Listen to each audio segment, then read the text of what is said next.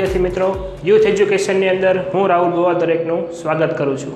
તો મિત્રો, આજના આપણા આ વિડીયો લેક્ચરની અંદર આપણે વાત કરવાના છીએ ધોરણ 12 વિષય મેથ્સ ચેપ્ટર નંબર 3 શ્રેણિક સ્વાધ્યાય નંબર 3.1 નો દાખલા નંબર 8, 9 અને 10 MCQ પ્રકારના છે દાખલા 3 અને 3 એ આજે આપણે અભ્યાસ કરવાના છીએ। તો મિત્રો, દાખલા નંબર 8 ની તમને વાત કરું તો એ પ્રકારનો મેટ્રિક્સ આપ્યો છે એ બરાબર મેટ્રિક્સ AIJ કક્ષા છે M ક્રોસ N એટલે M બાય N પ્રકારની કક્ષા છે। ચોરસ શ્રેણિક હોય તો એટલે કે જો આ ચોરસ શ્રેણિક છે એ તો નીચેના MCQ જોવો તો M અને N ના સ્વરૂપમાં આપ્યા છે તો આપણે એને એમ કહેવાનું છે કે ચોરસ શ્રેણિક હોય તો M અને N વચ્ચેનો સંબંધ શું થાય।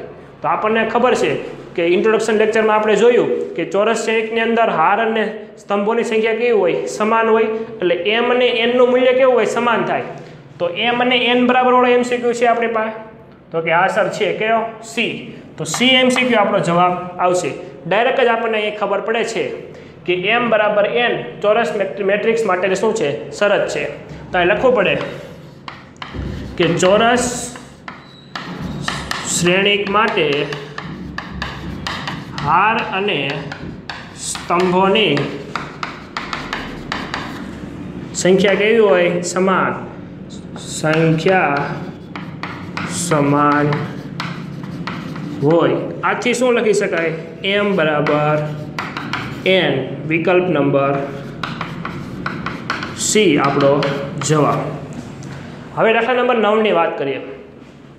x y ની જે કિંમતો માટે એટલે x અને y પ્રકારની બે કિંમતો છે એના માટે શ્રેણિકની જોડ આ પ્રકારના બે શ્રેણિકની જોડ આપી છે એ સમાન થાય તો x અને y શોધો એવું તમને કીધું છે। તો આપણે બરાબર છે બંને શ્રેણિક કેવા છે, સમાંતર છે, સમાન છે। તો આપણે સમાંતર લખીએ પહેલાં કે 3x + 7 5 ત્યારબાદ y + 1 અને 2 - 3x બરાબર એને સમાંતરમાં y -2 8 અને 4। હવે આ બંને કેવા છે, સમાન છે એટલે સમાંતરની જે ગુણધર્મ છે એ આપણે વાપરી શકાય। તો સામ સામેનું સમાન બતાવીએ તો 3x + 7 બરાબર શું થઈ જાય, 0। તો 3x બરાબર શું થઈ જાય, -7। તો x બરાબર શું થઈ જાય, 3/, તો -7/3। તો આપણે પહેલું મળી ગયું x, જો આપણે x મેળવવાનું કીધું હતું। ત્યારબાદ આપણે હવે મેળવીએ y, તો y -2 બરાબર શું બચાવે, 5। તો y બરાબર -2 બરાબર 5 ને 2 શું થઈ જાય, 7। તો y બરાબર 7। આમ કરીને તમે દાખલો મૂકી દેશો એટલે તમારો દાખલો ખોટો પડશે। કારણ શું તમને બતાવો, તમે પહેલું બતાવી દો હરખું, રેડી। હવે નીચેનું કોણ જોવે, નીચેનું જોવું પડે। y + 1 બરાબર 8 તો y બરાબર શું આવે છે, 7। હાલો y માટે સાચું છે। હવે આ સમીકરણ આપ્યું છે જોવો તો 2 - 3x રેડી બરાબર શું આપ્યું, 4। તો 3x ગોતવાના, 3x ને કરતા બનાવો તો આ ઓલી બાજુ તો 2 - 4 થઈ જાય। તો 3x બરાબર -2 તો x બરાબર -2/3।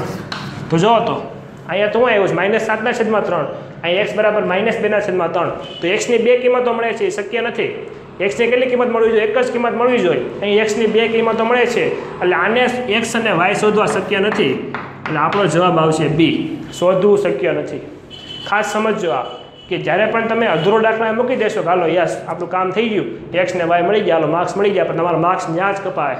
એટલે ખાસ વસ્તુ ધ્યાન રાખજો, તમે ઉપરનું મેળવું તો પછી નીચે તમારે મેળવવું પડશે, ચેક કરવું પડશે બધા માટે શક્ય થાય છે કે નહીં। બધા માટે શક્ય કિંમત સરખી મળે, જેમ કે y માટે મળી તો આપણે ન કહી શકાય કે y માટે મળે એટલે x માટે મળે, બંને માટે બધું ચેક કરવું પડે x અને y। તો આ પ્રમાણે આપણે ગણી શકીએ છીએ। દાખલા નંબર 10 છેલ્લો સ્વાધ્યાયનો દાખલો। પ્રત્યેક ઘટક 0 અથવા 1 હોય એટલે ઘટક કયા છે, 0 અથવા તો 1 તો કે 0 હોય કે 1 હોય તેવા 3x3 કક્ષાવાળા મેટ્રિક્સની સંખ્યા શોધો। હવે 3x3 છે એટલે ઘટકો કેટલા હોય, તો આમ લખવાનું કે 3x3 કક્ષાવાળા શ્રેણિકમાં ઘટકો કેટલા થઈ જાય, 3 તેરી 9 ઘટકો થઈ જાય। હવે મિત્રો 9 ઘટકો થઈ ગયા, શક્યતા કેટલી છે, 0 અથવા 2 એટલે અહીં લખો જોજો 0 અથવા તો 2 શક્યતા છે અને ઘટકો કેટલા છે 9 તો શ્રેણિકની સંખ્યા જો સૂત્ર યાદ રાખજો શ્રેણિકની સંખ્યા 2⁹ એટલે 2 ની 9 ઘાત એટલે કે 512 શક્યતાઓ મળે એટલે ડી જવાબ આવે શું જવાબ આવે ડી શું કરવાનું તો કે શક્યતાઓ કેટલી છે 2 તો 2 ઘટકો કેટલા મળે ટોટલ 9 તો 2⁹ એટલે 2 ની 9 ઘાત એટલે શું આવે 512 આવે છે તો આશા રાખું છું કે તમે 3 દાખલાની અંદર ખ્યાલ આવી ગયો હશે વિડીયો જોવા માટે ધન્યવાદ કાંઈ પણ મૂંઝવણ હોય તો તમે કોમેન્ટમાં પણ અમને કોમેન્ટ કરી જણાવી શકો છો જય હિન્દ જય ભારત